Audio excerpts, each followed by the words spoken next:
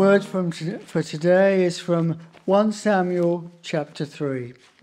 1 Samuel chapter 3, reading the whole chapter. Yes, yeah, we'll read the whole chapter. Well-known passage. Now the boy Samuel ministered to the Lord before Eli.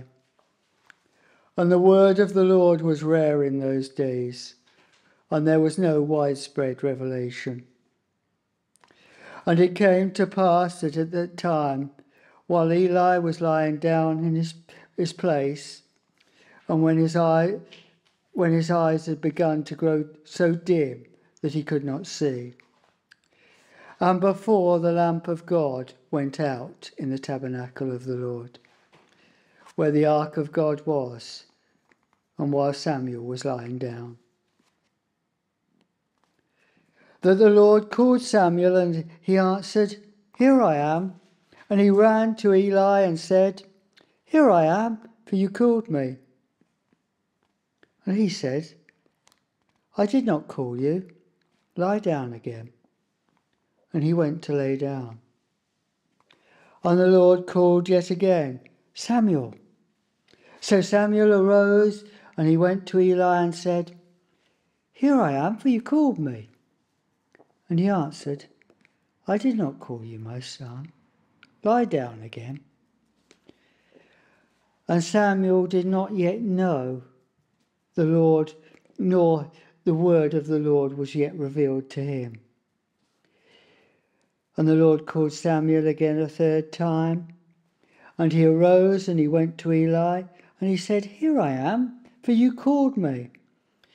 And Eli perceived that the Lord had called the boy. Therefore Eli said to Samuel, "Go and lie down, and it shall be, if he calls you, you must say, 'Speak, Lord, for your servant hears.'" So Samuel went to lay down in his place. Now the Lord came and stood and called as at other times, "Samuel, Samuel." And Samuel answered, "Speak, for your servant hears." And the Lord said to Samuel, "Behold, I will do something in Israel at which the ears of everyone who hears will tingle. For that day I will perform against Eli all that I have spoken concerning his house, from the beginning to the end. For I have told him that I will judge his house forever, and the iniquity which he knows, because his sons have made themselves vile, and he did not restrain them. And therefore I have sworn to Eli's house shall not be atoned for by sacrifice or offering forever." So Samuel lay down until the morning, and he opened the doors of the house of the Lord. And Samuel was afraid to tell Eli his vision. Then Eli called Samuel and said, "Samuel, my son." He answered, "Here I am." And he said, "What is the word that the Lord spoke to you? Please do not hide it from me. God do so to you, and more also if you do, you hide anything from me of all the things that he said to you."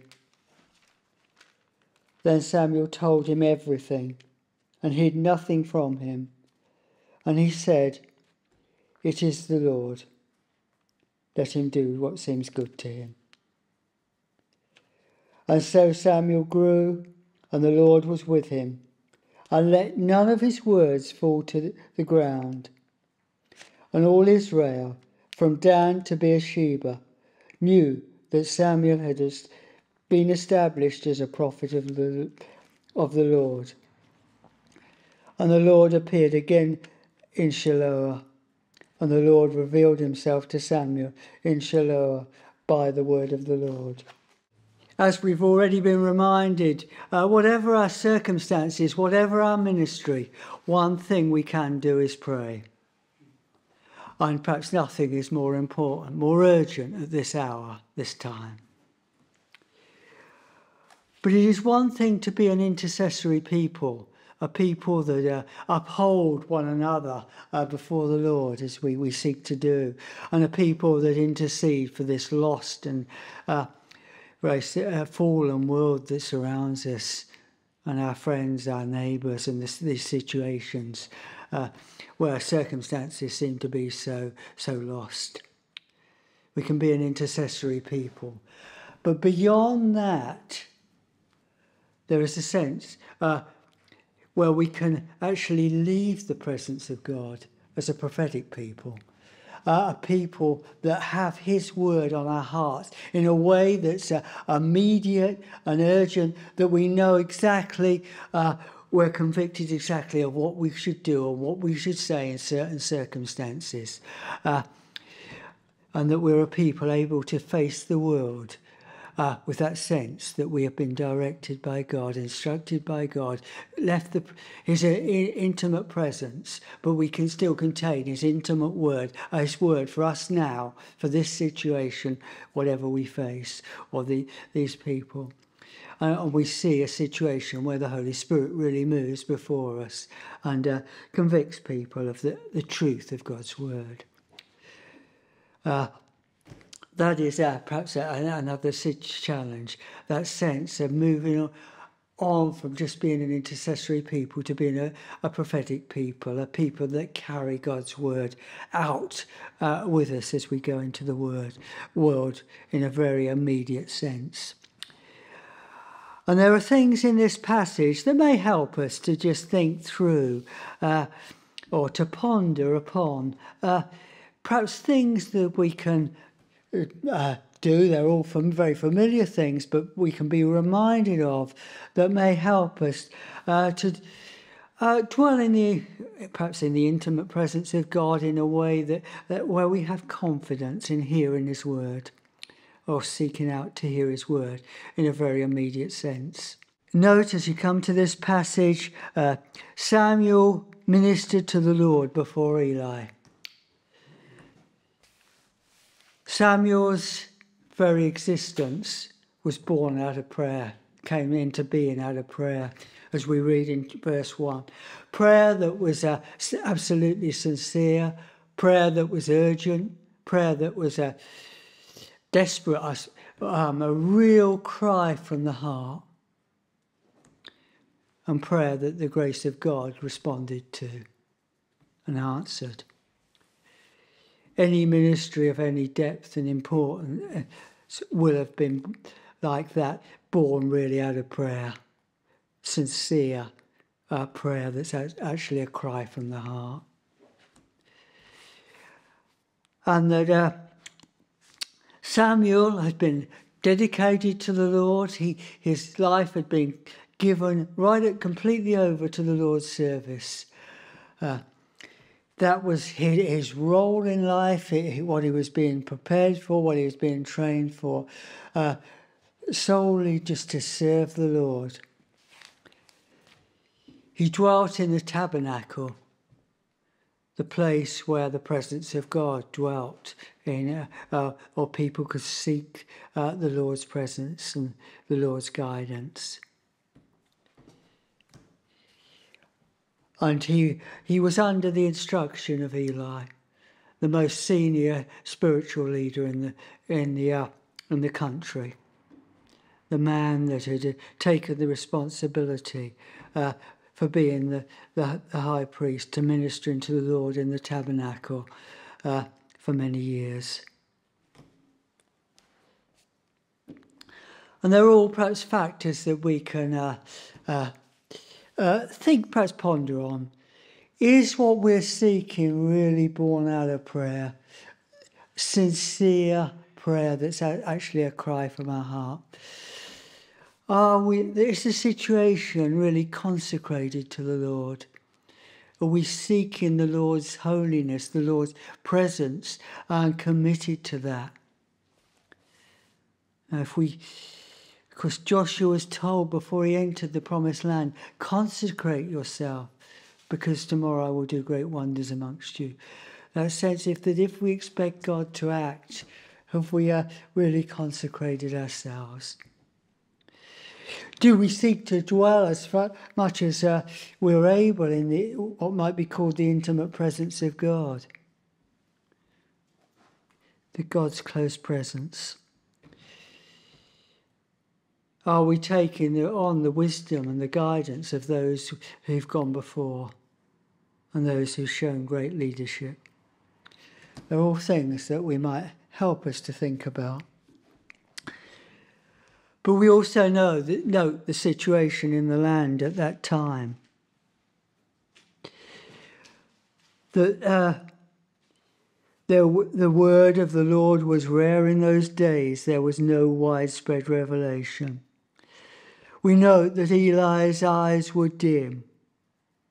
And we note that the candle in the tabernacle was burning low. It was soon to go out. All those things perhaps have a relevance for us. We know that the word of the Lord is rare in this land now. There are many, many Bibles available, but that word is not in men's hearts or even in their minds known to them. And there is no widespread revelation. But there's also the sense perhaps of a leadership whose eyes are dim, whose vision is very limited. And if the church is a light to the world outside, in this land it burns very low. It hasn't gone out. It's still a day of grace. But perhaps it's coming to the end like that lamp in the tabernacle. So an urgent situation. But within that situation, God speaks. And he speaks to this young boy. But it's the start of a new era. And it's the beginning of a whole new era. When God speaks, we all know what his word can do. But hearing his word is not always perhaps that easy. But we note that Samuel's instant response. He was available and he was ready. He lacked wisdom at that time. We read he did not know the Lord in an intimate sense. He hadn't heard the Lord speak to him in a way like that before. But he was available. Just perhaps the first thing that if we are to hear the Lord speak, there is that sense of actually being available and being responsive. But it took the wisdom of an older man to guide him to the truth, to point him to hearing God's word, to actually listening to it, to be ready for it. Again, discerning the Lord's word is perhaps not always easy. And the guidance of those who are mature in these things it is necessary sometimes, is helpful. But it comes to the point where Samuel responds to Eli's wisdom and he says, "Speak, Lord, your servant heareth." Are they words that we really want to utter? Because in one sense, for God to speak to us is wonderful. For his word, his word, to open up his word is wonderful. But it also brings great responsibility and great conviction. The word of the Lord is not always perhaps what we would want to be hearing. But we have that availability. Lord, this is your word. Lord, speak. Your servant heareth. I'm going to hear this word. I'm not going to deny it. I'm going to hear it. Because it's you speaking. and the Lord speaks to him. But it's a message of judgment. I'm sure many of us would long for the Lord's word, long for a word of comfort, long for words of guidance, long for words of reassurance. And very often as we open up the word, we receive that. But we cannot expect God to speak and to speak to his church without having a word of judgment, a very serious word of judgment. For our times are perhaps like the time of Samuel. You know, we read in the previous chapter that Eli's sons were completely corrupted. We were reminded in this chapter their conduct is called vile. It's actually at a stage where it cannot be atoned for, the God will not forgive it. And they're under imminent judgment. And we read in the next chapter that they seek to go into battle. And that battle is a failure. And they die in that battle. There is no point, really, I think, perhaps from the church seeking to take the gospel out with the state it's in, because it will end up in failure. And that's a generalisation. I'm not talking about individuals. Because there is the same sort of corruption even within the leadership, within the body of the church, as there was in the priesthood at that time. So there was a dealing with what was wrong before they could move on to a time of victory. When God speaks, it can be a word of judgment. And we need to be prepared for that. As Eli was, he'd already heard that word. We read in the previous chapter that an unknown prophet had come to him and told him the same thing. So it had already been revealed. And it was being confirmed here, as God tends to do. You know, you get that confirmation very often that if it is God's word, God's true word, it will be confirmed.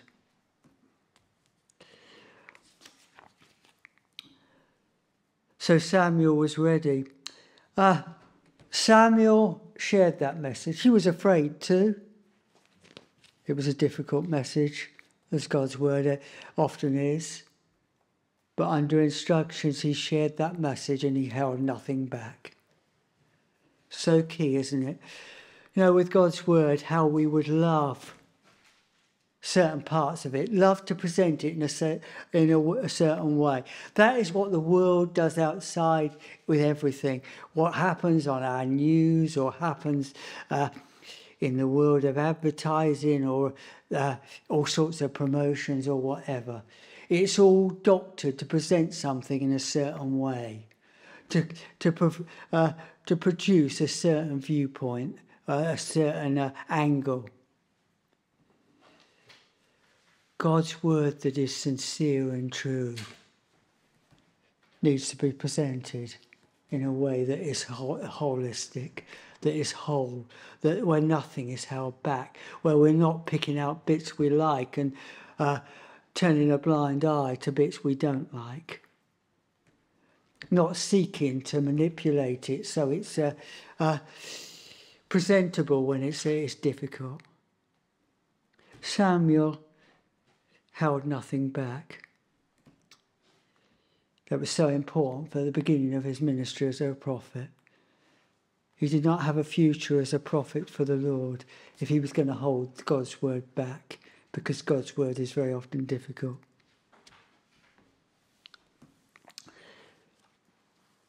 It was uncompromised.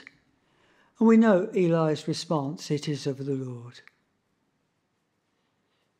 God's word will be recognised. It is of the Lord. God's word when it's not compromised. But when we read on, we read that none of Samuel's words, as he grew in the Lord, fell to the ground. That's a lovely phrase, isn't it? And the words did not, fall in vain. They did not just fall to the ground. They achieved their purposes. And we read in Isaiah, of course, that God's word never returns void, but achieves its purposes when it is true. And that was so for Samuel's ministry. The word through him was not a word in vain. It was a word that achieved its purposes. It didn't fall to the ground. And as we go on, in the next verse, we read that all Israel, from Dan to Beersheba, knew that Samuel had been established as a prophet of the Lord. Ministry generally, ministry of the tabernacle, only existed in really a small area in the central of Israel then, really up at the top of Judah, in the area of Shiloh and moved perhaps to a couple of other points. But it was a relatively small area that Samuel actually and the priests moved round. And yet for the whole of this country, the whole 80 miles or whatever it was, right, or 100 miles from Dan, from right up in the north, down to Beersheba in the south, knew that Samuel was a prophet of the Lord. Word had spread. The Lord's word was spreading through Samuel. This, he is a prophet. This is God's word. This is what's been said. Years ago, when I was employed, my boss of the time, his father had been in East Africa during World War II. And they had a very influential padre, a padre that had been very influential in his life. But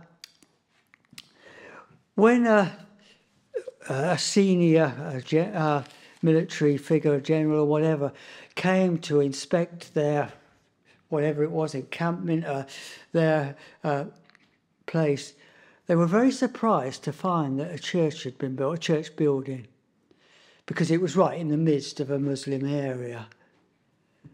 And he was told, the locals, they know he's a holy man, because this padre went evangelizing amongst them, in this heavily Muslim area. He's a holy man. He brings God's word.